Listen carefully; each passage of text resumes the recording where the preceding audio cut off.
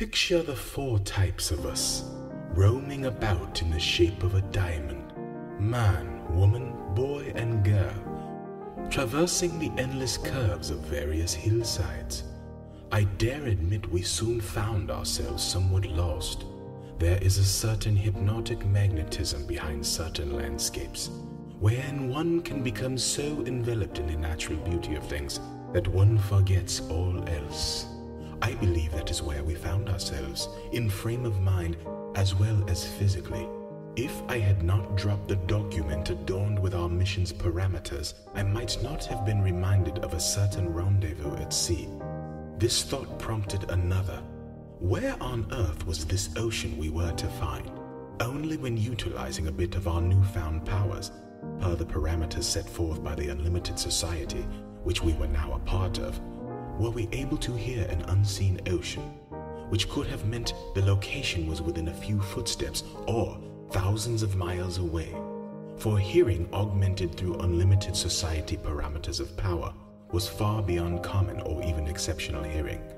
Only through time and usage of such powers could one be assured that a breeze whispering past one's own ear was as close as a butterfly upon the shoulder, as opposed, perhaps, to hearing the wind that weaves endlessly atop the uppermost regions of a distant Mount Everest.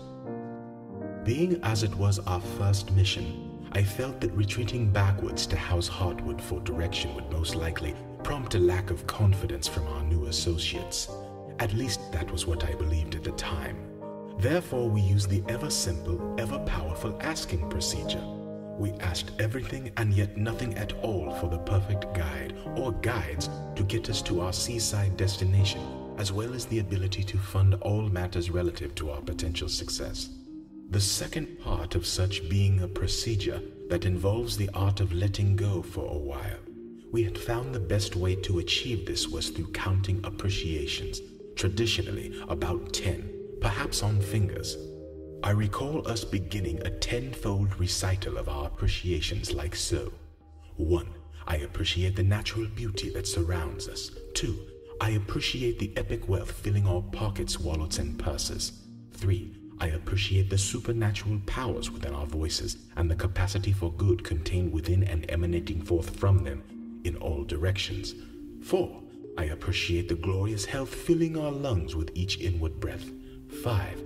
I appreciate the beautiful lady and the two horses emerging from the mist and smiling at us, sincerely.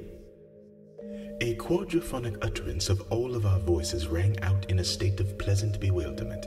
Lady and two horses. Had our guides arrived as requested so soon?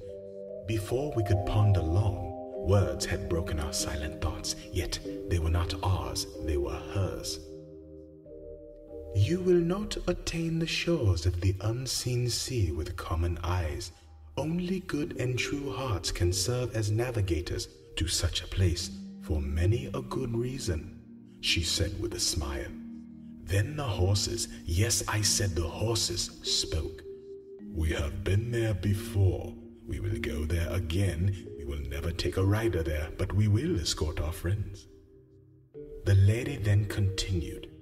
What do you see when you look within the mirror of your wishes? We were pleased and a bit surprised by the eloquence and importance of our response to her. As one voice completed a phrase, another came forth to complement and complete the previous, as if our individual thoughts as man, woman, boy, and girl were in one accord as the voice of a glorious higher power. We said, I wish to expand the greater good, so that the seams of the unlimited realm give way at least a measure, so that all whom pursue peaceful endeavors of any form can attain such with miraculous results. The lady's response to this was as follows. Well then, with such good thoughts present within, turn and see the unseen sea.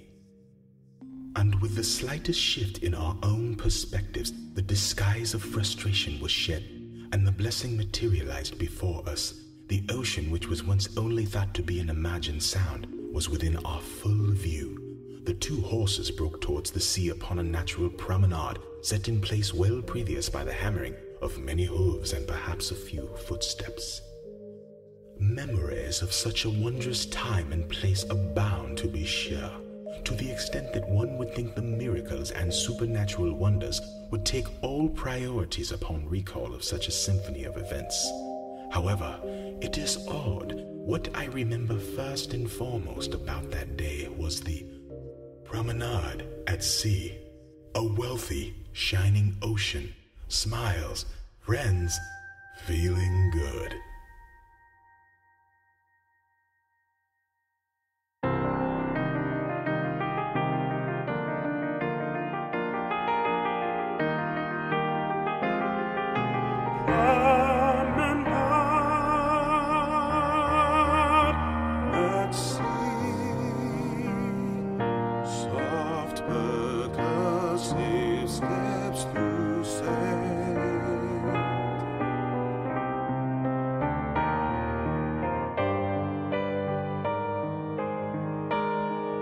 Splashing sea cymbals,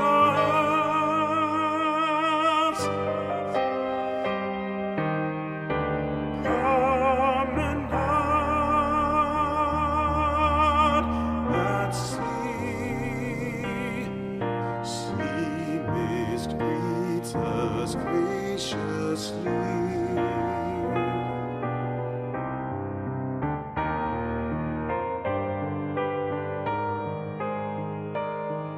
Sea foamy plateaus,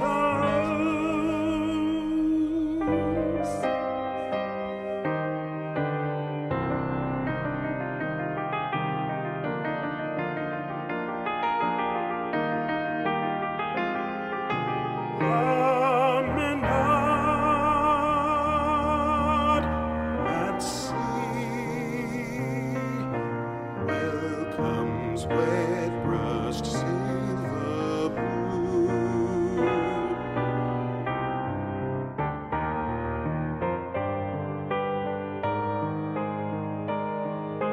Maps to lost treasure.